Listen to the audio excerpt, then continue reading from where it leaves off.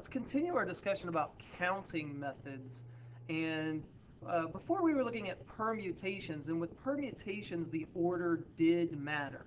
But there's another way to count things, and that's with combinations. And so here we go, combinations. But with combinations, the order does not matter. Okay, let's highlight this here. Order doesn't matter. Okay, with combinations, the order does not matter. We have a similar formula for combinations as we did for permutations. Here's our formula for combinations. How do we use all of this? Well, what does the N stand for? What does the R stand for? Once again, N stands for the total number of objects or things that you are choosing from, and R is the total number, or R is the amount of things that you want to choose. So I'll make a little note over here. N is equal to the total amount of objects. Sometimes it's people. In fact, in our example, we're going to look at people.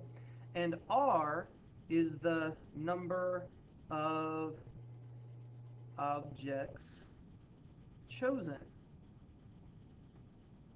Now, when we talked about permutations, I like to use the words pick and place.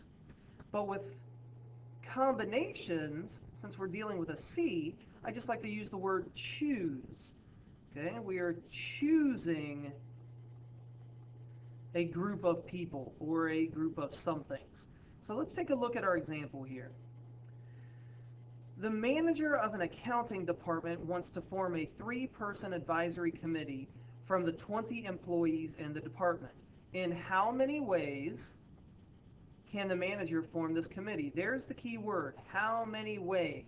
That tells you that you are either going to use a permutation or a combination.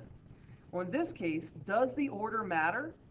If I choose 3 people, and I choose JD, Courtney, and I also choose Sammy, is that the same group as Courtney, JD, and Sammy this way? Sure. The order doesn't matter. I'm just choosing 3 people to form a group. It's not like I'm choosing one to be the president and one the vice president and one the secretary. So if in this case the order does not matter, that means I'm going to be dealing with a combination, not a permutation. So let's go ahead and do the math. Well, let's highlight a few other things in our problem. The manager of an accounting department wants to form a 3-person advisory committee from the 20 employees. So from that, I can see that the total number of people, not objects in this case, N is equal to 20. And the desired, or the number of objects that I'm choosing, R, is equal to 3.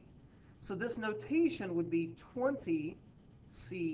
And lots of times, I like to say 20 choose 3. Okay, you'll hear a lot of people say 20 choose 3 in this case as well. So let's go ahead and fill in the formula. N is 20, so this is going to be 20 factorial divided by N minus R factorial, so this is 20 minus 3 factorial times R factorial, so times 3 factorial. So there's the math. Well, similar to one of my previous examples, this is going to be difficult to write the whole thing out. So I don't want to go 20 times 19 times 18 times 17, etc., because that's going to take a while. We have technology on our using our calculator, so let's use the technology. So here we go. Let me pull my calculator up. It's from a previous problem.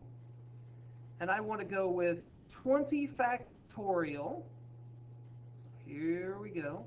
I type in 20, and then I go math, go over to the probability menu right here, and number 4.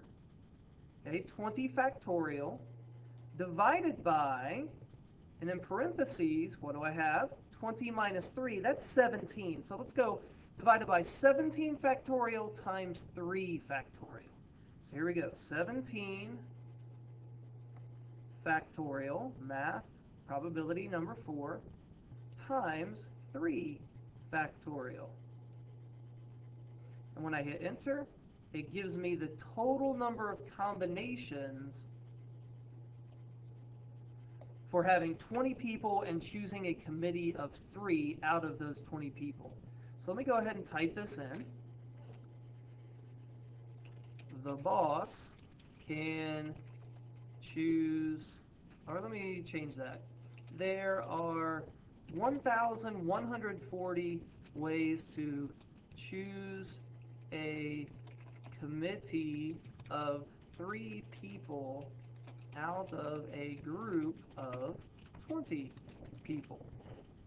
And there we go. Once again, I want to write my answer as a complete sentence because I started with a word problem, so let's go and answer it with a complete sentence. So what's the difference, or what are we looking at with combinations? With combinations, order does not matter. Okay? You are just choosing people instead of picking and placing them.